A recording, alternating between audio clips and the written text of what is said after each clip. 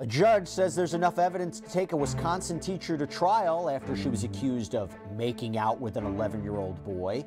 We got our hands on the criminal complaint against her, and we learned why her defense team says at least one of the serious charges should be thrown out. The problem is, she allegedly traded over 33,000 text messages with this child. We're discussing it all with an attorney who specializes in sexual abuse cases. Welcome to Sidebar, presented by Law&Crime. Jesse Weber.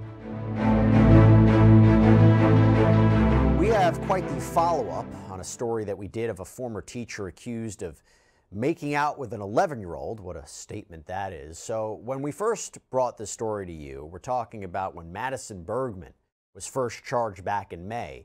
She faced one charge: sexual contact with a child under the age of 13. But after an amended complaint was submitted in August, Bergmann's preliminary hearing this week featured 10 charges: sexual contact with a child under age 13, use of a computer to facilitate a child sex crime, 2 counts of child enticement, 5 counts of sexual misconduct by school staff, and exposing children to harmful conditions. By the way, to give you an idea, the sexual assault charge, the sexual contact charge, carries up to 60 years in prison. I want to bring in attorney David Ring, who specializes in abuse cases, to talk more about this. David, good to see you. First, you're not surprised, I'd imagine, to see upgraded charges. Does that usually happen in these kinds of cases? I'm not surprised at all. I think what happens is, the investigators want to get her charged quickly, and they have one count or a couple counts so they can get her arrested and charged. And then as they continue on with their investigation, they're going to obviously come up with more and more charges. I mean, they are obviously, and they should, taking this case extremely seriously. This teacher, this fifth grade teacher, deserves to go to prison for what she did. The boy was 11 years old. It's outrageous. It really is. It's disturbing to think about, and it's also disturbing to think about what impact that had on the 11-year-old boy. Taking the allegations as true, she is innocent until proven guilty. I want to ask you this real quick before we move on. Facing a number of different charges, if she's convicted across the board, and you have right now only with respect to one victim, is this a situation where she could get 60 years? Are all the sentences run concurrently, consecutively? What would somebody in her position likely be facing if she's ultimately convicted across the board? Well, if she's convicted across the board, ultimately they'll come down to the judge presiding over the case to decide what kind of sentence he wants to give her. He has the discretion to have these counts, that she serves these counts consecutively, which means she might be in prison 60 years. I think what Wow. typically will happen on a case like this, assuming, that she's proven to be guilty, she's going to get a substantial prison time, in excess of 10 years or so, and well deserved. And we will get into, how should I say this, more of the specifics of this abuse in a second, because it is an interesting legal argument, and whether it's a legal defense, allegedly making out with an 11-year-old. We'll get back to that in a second. So authorities say that Bergmann was a teacher in St. Croix County, Wisconsin, overseeing a classroom of 5th graders at an elementary school. On May 1st, School Resource Officer Tracy Hall of the Hudson Police Department was called to Rivercrest Elementary School to help the principal with an investigation into a teacher. Well, Officer Hall says that she was given screenshots of messages between the victim, an 11-year-old boy, and his teacher, Madison Bergmann. Now, some of those exchanges were included in the criminal complaint, and I'm not going to lie to you, they will make your skin crawl. Here is an example from the victim. Ha ha ha, bro, I just want to make out with you. Bergmann, I do too, like all the time. Also today, when you said, I know you're mad, but I want to kiss you, oh my gosh, I wanted to grab your face and just push you to the floor and make out with you. The 11-year-old says, ha ha ha, for real, I love to kiss you on the ground too, ha ha. Bergmann responds, I almost kissed you when you were on the ground today, but I got distracted by your stomach. David, talking about stomach, I'm kind of sick to my stomach even reading this, but what stands out to me? The effort to normalize this, right? Absolutely. I mean, this is what these predators do. It doesn't matter if it's a male teacher or a female teacher. They all have this predatory instinct, and what they do, it's called grooming. It's classic grooming of a young child in order to gain, sexual conduct with that kid. And so this teacher, clearly, what they do is they befriend the kid. I mean, he's in her class, so she already has a position of authority over him. But then it starts with the special favors and the privileges and the attention. This boy was coming into her classroom at lunchtime. It's just the two of them. And then the text messages start. I'll bet anything they started out as pretty vanilla, pretty innocuous. And then the teacher takes it to the next level and then starts introducing sexual talk into it. And that's how these teachers victimize these kids. They rope them in. And the next thing you know, the kid has stepped into quicksand and has no idea how to get out of it because he's a kid. And so that's exactly what this teacher did. She's a predator, pure and simple. What a case. What a case. Look, it's important, though. It's important to talk about. It's important to expose what's going on. Maybe people can step up if they see something like this happening. And for us, look, it's a privilege to be able to bring you these stories and to break them down. And the truth is, we're able to continually do this in large part because of the support that we get from our sponsors. And I want to call out one right now, our sponsor of today's episode, Upside. So Upside's awesome, by the way. It's a free app that helps you get cash back when you buy food, groceries, gas, real cash back. Money that appears in your Upside app that you can transfer straight into your bank account. I mean, I just used Upside. I used it to find a gas station. I claimed an offer. I paid with my credit card at the pump, and then I followed the steps on the app, and I got cash back. It is so simple. You can use Upside at all different kinds of places, restaurants, convenience stores. So to find out how much you could earn, click the link in the description to download Upside or scan the QR code on screen and use our promo code Sidebar, and you'll get an extra 25 cents back on every gallon on your first tank of gas. Hope you can check it out.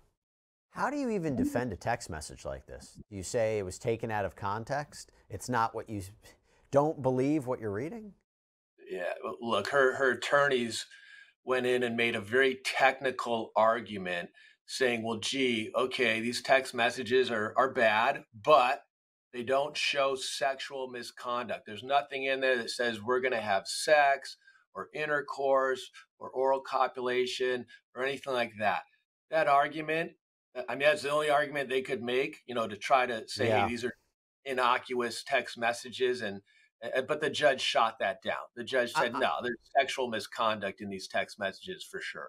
I will get to that in a second. The specifics of it, normally we wouldn't discuss it, but as a legal matter, it's important. I'll get to that defense in a second. But going back to the story, according to Officer Hall, the victim's father explained that his mother had recently caught the boy talking on the phone with Bergmann. And she says she took his phone away and told him that talking with teachers outside of school was crossing a boundary. She also reportedly emailed Bergmann, asked her to stop talking to her son outside of school. So the next morning, the victim's father went through the phone and found all of these concerning messages.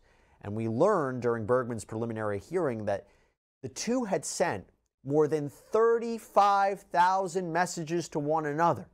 So how do you explain that, right? How do you explain that? Well, here's what the criminal complaint had to say about the interview that the school resource officer did with Bergmann alongside several other people, including the principal, the head of HR, Bergmann's union rep.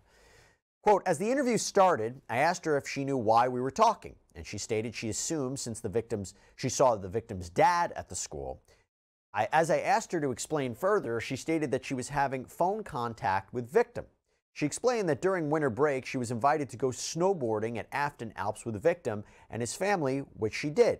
While at Afton, she exchanged phone numbers with victim in case they were separated at the snow park. Bergmann went on to say that since then, victim has called her 4 to 5 times for no particular reason. When I asked her if she had called him, she stated she did not recall. When I asked Bergmann if there had been any text messages exchanged between her and victim, she requested a lawyer. I stopped all questioning at that time, and all of us left the room except for Bergmann. So David, seems to me, based on that, she was putting the blame on this child. And as soon as they mentioned the messages, she knew she was in trouble. She sure was. I mean, again, despicable. You're going to blame the 11-year-old for responding to your text messages. And Jesse, think about this. 33 or 35,000 text messages. I did the math on this. If you, for 365 days, let's say this went on for a year, every single day, that is 90 text messages a day. And we know this Yeah. probably didn't even go on for a year. It's probably a shorter period of time. That is an unbelievable amount of text messages. And so she's just obsessed with this boy. She's completely taken over his life with these text messages. And then when she's caught red-handed, she tries to blame him. I mean, that's another reason why she's going to go to prison, because her conduct is absolutely despicable. It's crazy when you break it down, that number. Wow, that is frightening and incredible to think about. Now, authorities, they say that among the messages that the victim's father printed out was a photo of Bergmann in shorts and a t-shirt that the principal said appeared that it was taken in one of the elementary school's bathrooms. Now, the school resource officer also did an interview with the victim, and the victim apparently agreed to talk and tell this person what had happened. Now, David, before I even get into this, these interviews, I imagine, are incredibly sensitive. They must be difficult to conduct as well when you're talking to an 11-year-old about this subject matter. How do they work?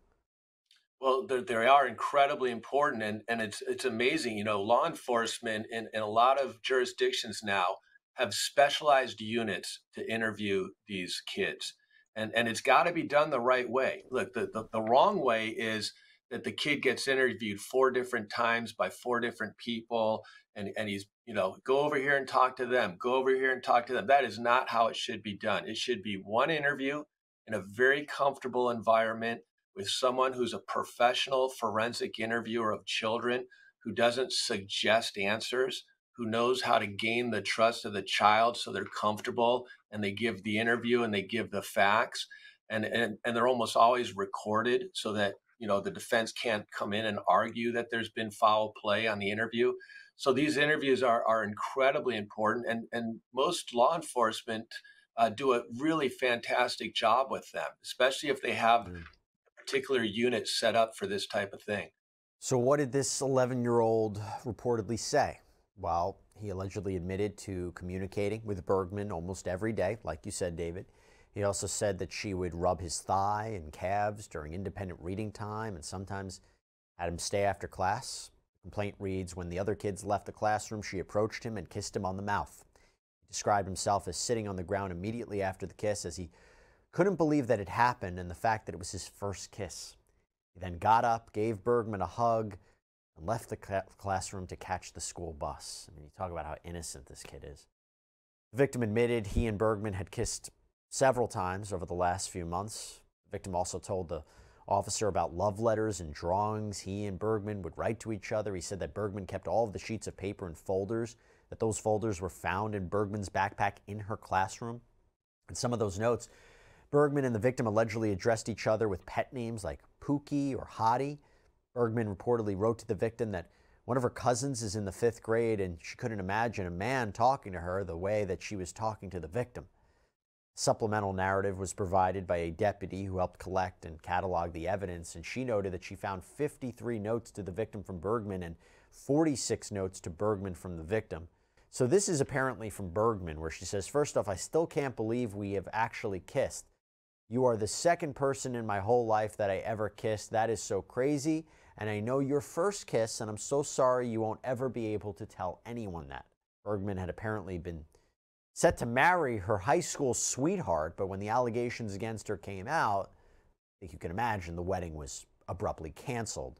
By the way, talking about the amount of messages, Hall found more than 35,000 messages, and that amounted to 12,000 pages to go through. The report shows that the first text message was sent from Bergmann to the victim on December 26th about meeting up at the ski hill.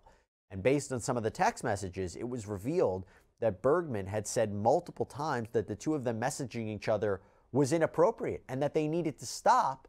But she also said there were no cameras in the classroom. So David, knowledge, knowing what you're doing is wrong, is a big component of a criminal case. Huge component. I mean, she's basically admitted in some of these text messages she absolutely knows this is illegal conduct, that she's engaging in misconduct. And then here's the other thing: she tries to guilt the victim into making sure that he doesn't say anything. Hey, this is wrong. No one can find out. Hey, this is just between us. You know, it's too bad you aren't able to tell anyone about your first kiss because this has to stay secret. things like that. Classic behavior by predators to keep the victim silent so they can continue with the sexual misconduct. And the texts, they got worse. They included graphic descriptions of sexual acts as the 11-year-old boy asked for details about sex organs. In one message, Bergmann says that she pleasured herself to photos of the victim. She also says that the boy is a better kisser than her fiance. Oh my gosh. Now, two teachers resigned in connection with these allegations. One, of course, was Bergmann, but the other was also a fifth grade teacher. According to school sources who spoke with the New York Post, this other teacher might have known what was going on and didn't report it. She hasn't been charged with any crime, but very serious allegation to say the least. David, do we see that often in these kinds of school abuse cases, that there are other teachers who know what's going on and don't report it, or family members that don't report it? Because I haven't seen that too often. Jesse, look, this is what I do for a living. I've handled so many of these cases, literally hundreds in my 30 years. And I'm telling you, 9 out of 10 times, the abuse could have been prevented or at least put to an end very early on. And why is that? Because other staff members suspected or knew what was going on and did nothing about it. And so this particular case, I read that also about this other teacher resigning. And here's the thing.